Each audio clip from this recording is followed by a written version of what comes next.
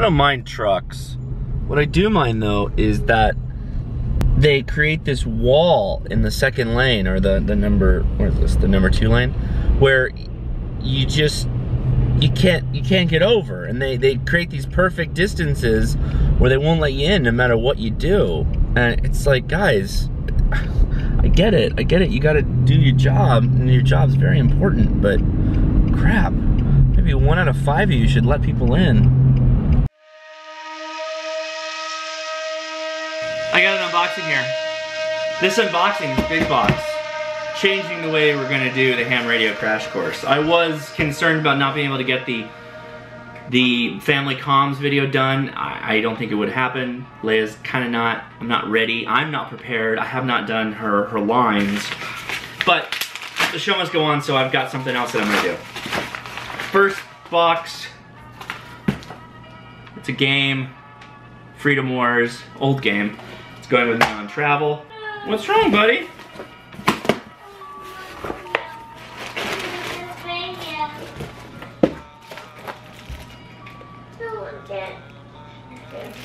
So the guys over at BioLite have a new 2016 product line. One of them is this solar panel. Okay, got the kids sorted away. Yeah, so 5-watt ultralight solar panel. This is the 2016 new product from BioLite. It comes with a 2200 milliamp hour battery embedded. Very excited to try it out. So what am I doing? Well, I'm gonna do the alternative power video in 2 parts. First part is gonna be portable power with portable HT radios, handy talkies, that's what HT stands for, and my portable QRP radio. I'm gonna go through the process of what it's like to power those items when you are off grid or there's no power situation, whatever. And that's gonna be, the prep tonight is gonna be for the video tomorrow. Slide that off. Oh, this is really lightweight. Oh wow. Okay. So it comes with a cable and an instruction booklet. And then you've got the panel.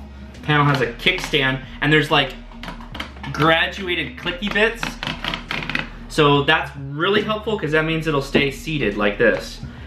Now, one of the features that's kind of cool about this guy is this little thing right here. It's called the sundial. What this does is when the sun's exposing it, it casts a shadow with that black dot in the background, and that allows you to position the panel at the peak spot to collect the most sun. There's 2 slots in the back. One is a micro USB and a regular USB. I'm assuming that the micro USB is to charge it, the 2200 milliamp hour battery in the back here, and then the USB is to charge something. There's a button on the top, click it, and it shows you a light. There's 4 indicator lights. 2 of them shows that the battery is half depleted. Okay, plug her in.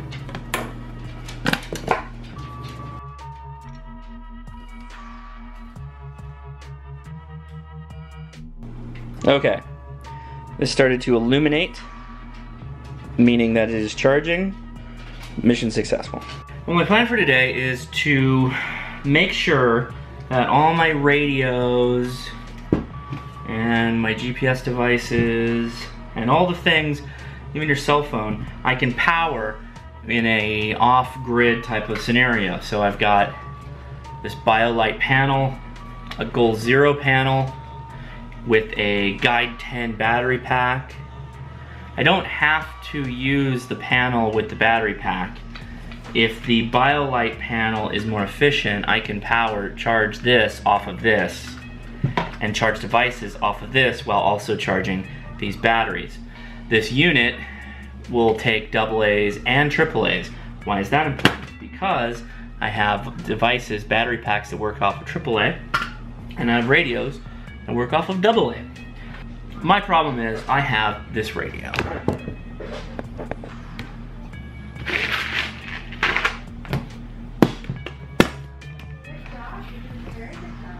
This radio is a QRP, which means low watt, although highly portable, HF radio. So what I need to do, this is its power plug. This is how its power works. This goes to the radio. This goes to a battery, positive and negative. And in the middle are these Anderson power poles. I've showed this in the past. My problem is that these devices only take USB for output. So what do I need to do? Well, as purely a fishing experiment, I'm gonna cut this USB in half and I'm going to connect an Anderson power pole connector to it. And then we're gonna see if I let the sparks out of the machine or not. Shielding off. And look at that. We got a red black and a green white. So I'm gonna peel all this stuff way down here. All right, tubing. That's right, tubing. Okay, so Anderson power poles. Pretty simple. The super small gauge stuff is over here. This might not be small enough. We're gonna try it.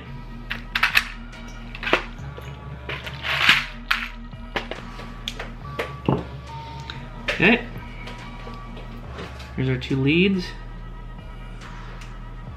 Got my crimper here. I see you, Ben. Okay. Crimp that about as good as it's gonna go. Now, with these Anderson power poles, you wanna make sure that you line up your cable exactly how you want it, and then make sure that you make the other guy, the other side, match completely to your, to how it lines up. Make sure you test fit with your, with what you're gonna connect to, and make sure that you line the red and black up appropriately before you shoot them in there, because they stick that way. In physical form, but when you leave the body, all you have is pure consciousness and pure understanding, and what you become is kind of an observer to reality. Now, here's a highlight from Art Bell Somewhere in Time on iHeartRadio. Doctor, may I take a sidestep for a second? I would imagine you'd be in some way involved in this, or at least in the information flow regarding this, but with regard to the anthrax. Folded the genome of anthrax, and it was thought that we would be able to look at various segments to see what might be in common with the organisms that kill those people with the...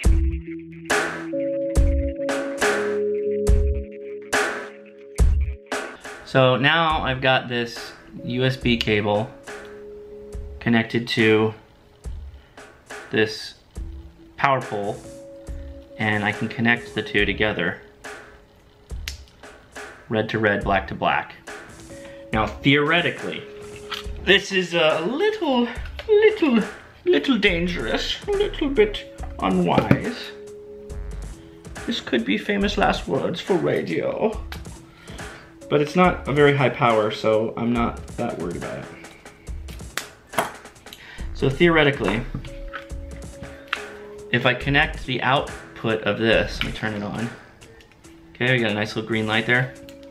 If I connect the output, the input,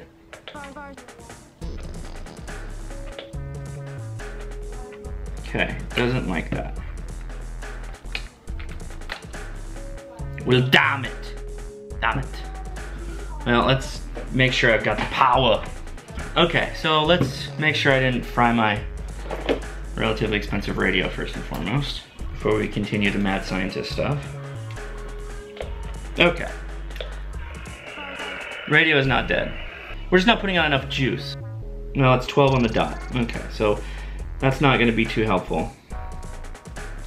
This is a good charged battery. I keep this relatively charged. So, what would happen if we connect the...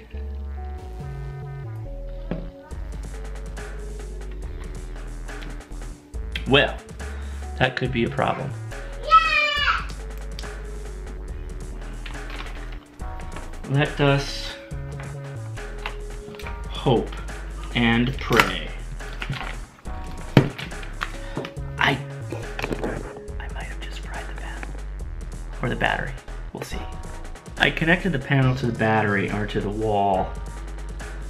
No life. That was probably bad. What would happen if I did the same thing with this?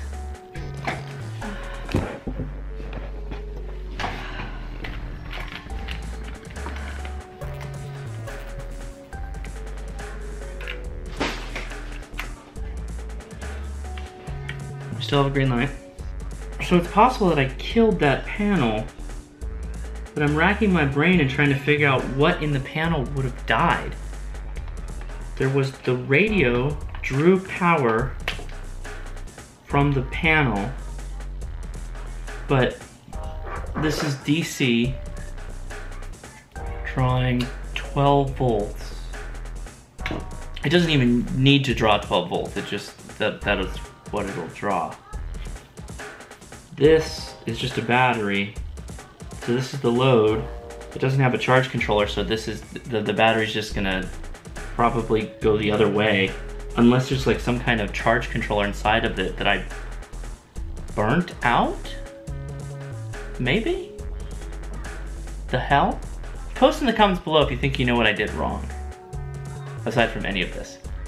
Solid greens means there's power. Take my power poles.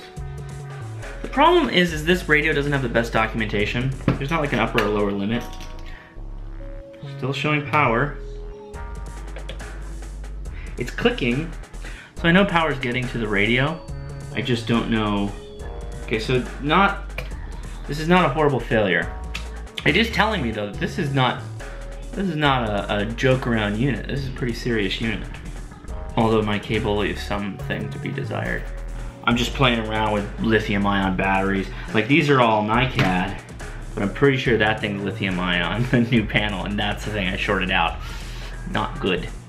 Anything that's happening right now when it's charged to the wall, if it was gonna light up, it would have already happened. So I'm fairly confident that I ruined it. Okay, here she is. No light. It's your last chance, panel. Give me the goods. Let me just hold it down. Hold it down. Is it lighting up? Is it lighting up? Here's a goner. That's...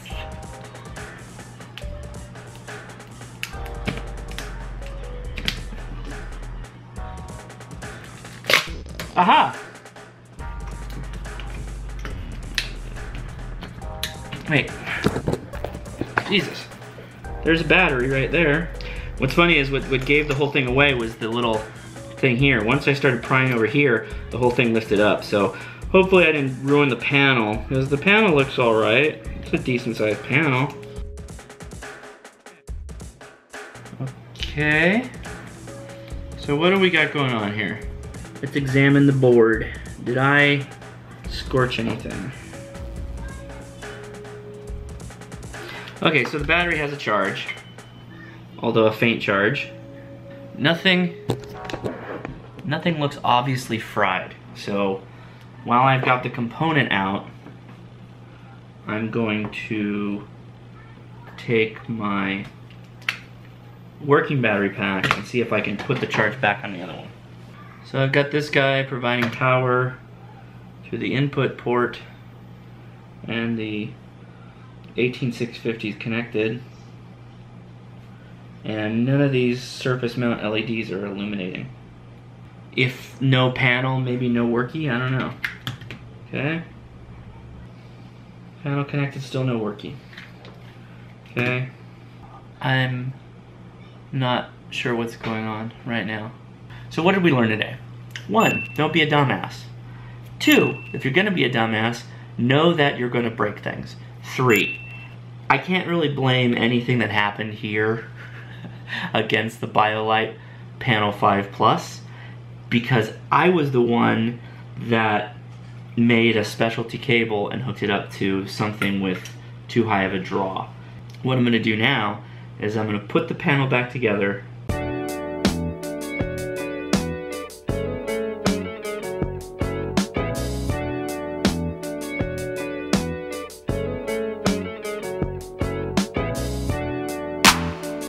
What is that? A broken solar panel. Why did you buy a broken solar panel? It didn't start out broken. What's happening here? I broke it. Why did you break the solar panel? Because I did something not right to it, and it did not like it, and it told me so by breaking. I really do have to reiterate this was not the BioLite Panel's fault.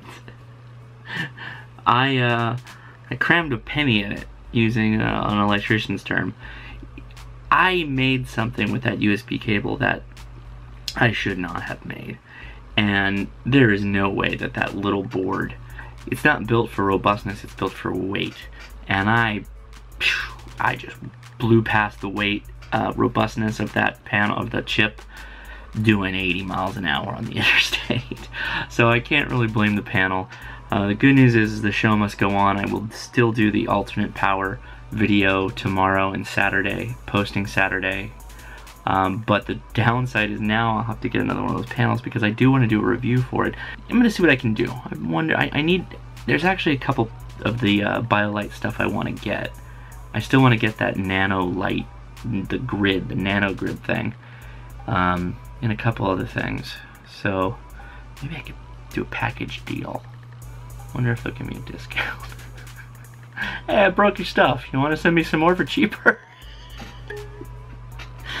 Alright guys, the question of the day is a continuation of the earlier question. What do you think I did wrong?